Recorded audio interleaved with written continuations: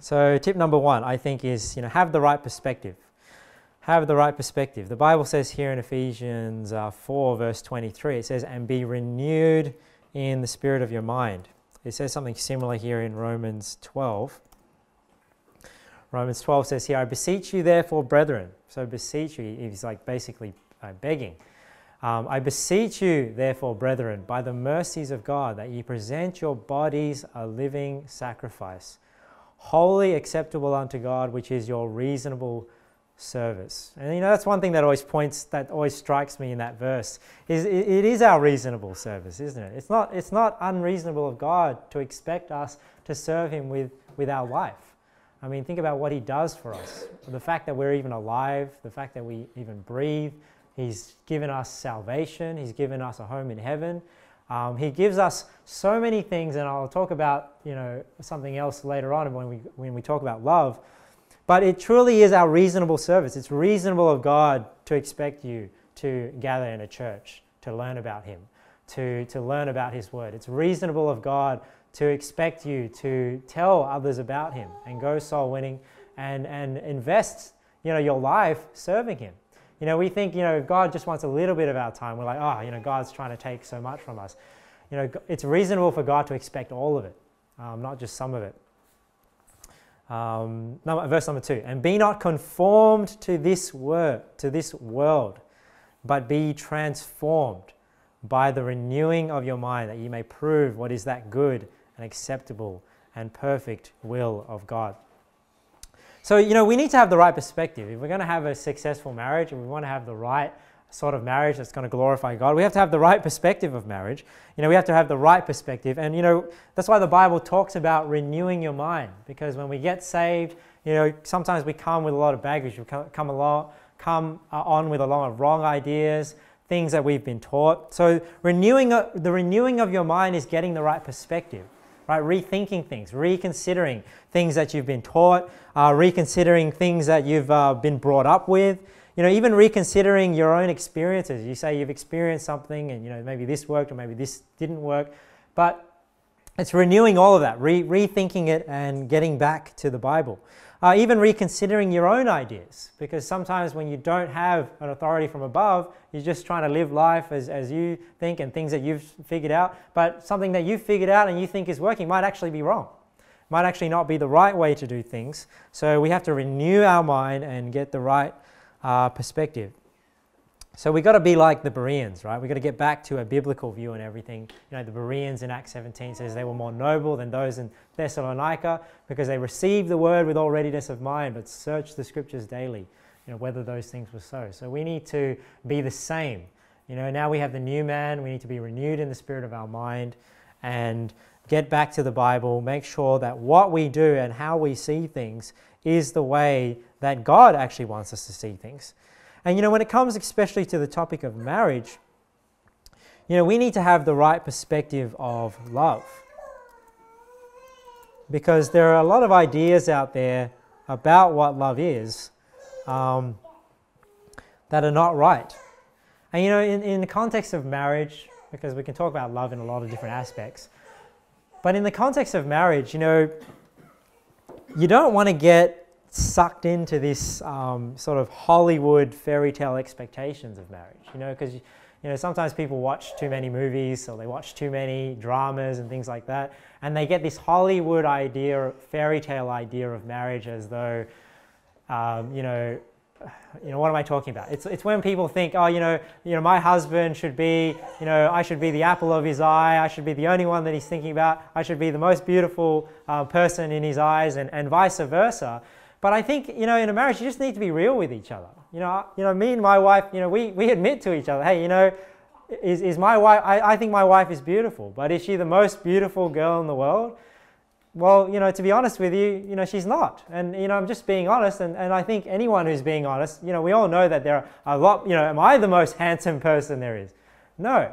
So I think we just got to get real that if we have these Hollywood expectations of our spouse, it's not going to, if we have too high an expectation, it's just not real, and it's just not the sort of, grounding you want for your marriage. So, we love each other and we care for each other, but we're real with each other too.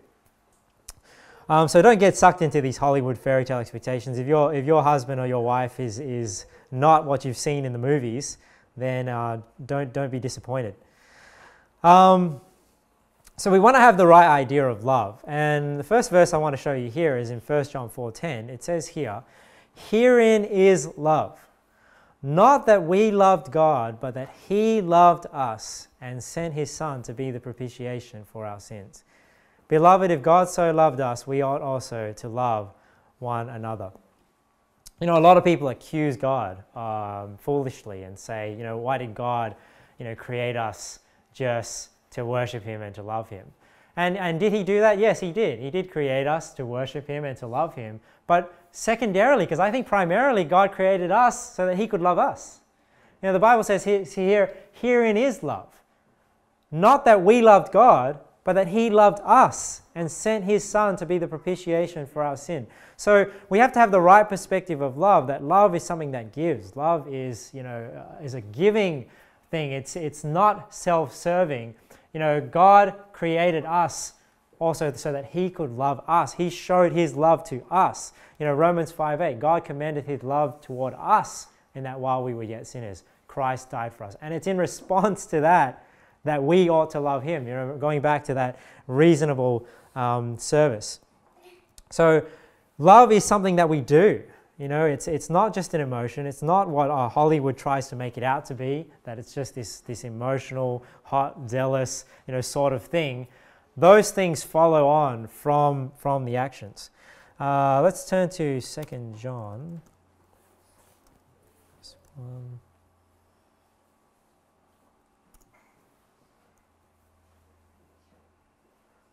Here we see another definition of love. It says, "I rejoice greatly that I found of thy children walking in truth, as we have received a commandment from the Father. And now I beseech thee, lady, not as though I wrote a new commandment unto thee, but that which we had from the beginning, that we love one another." And look at verse 6.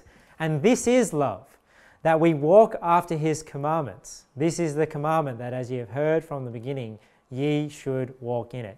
So the Bible defines here love as walking after God's commandments, walking after His commandments, obeying God. So you can't love somebody if you're disobeying God, right? You can't say, "I love you so much that I'm going to disobey God in any area." If you love somebody, you will always obey God. You will do the right thing. Now I won't turn to 1 Corinthians 13, but I'll turn to, I will. 1 Corinthians. And let's just read these couple of verses here. These are probably the most famous verses when it comes to love. It uses the word charity here because I believe the Bible here is emphasizing the fact that love is an action. It's not just an emotion. And when we read here in verse 4, it says, "Charity suffereth long and is kind." So as we're reading through this, just think of it, these are things that love does, not what love feels. "Charity suffereth long and is kind. Charity envieth not. Charity vaunteth not itself, is not puffed up, doth not behave itself unseemly, seeketh not her own." So it's not looking out. Love doesn't look out for its own interests. It looks out for the interests of others.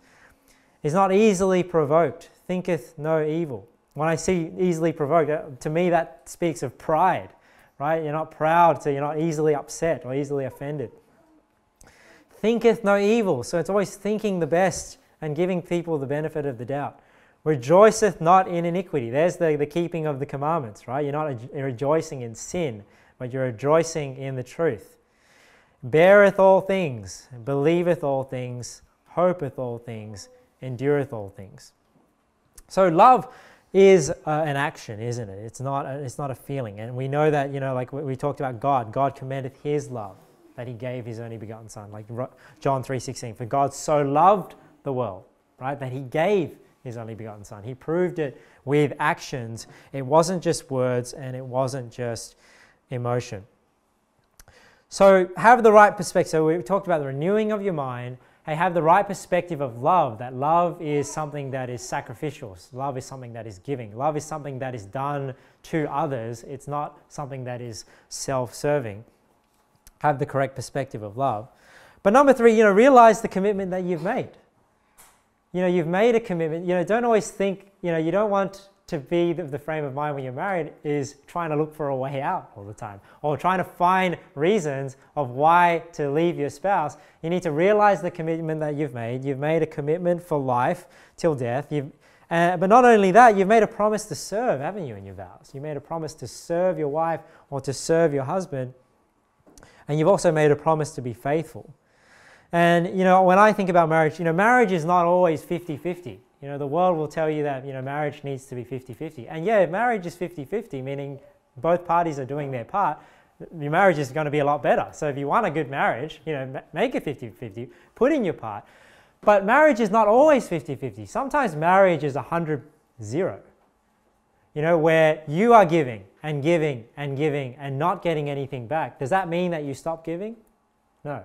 You ought to keep giving and keep doing the right thing, keep loving, and you will have a good marriage. And I believe, if that's the sort of marriage you have, your spouse will not stay at 0 for very long, because like the Bible says, if you reward evil with good, you'll heap coals of fire on their head.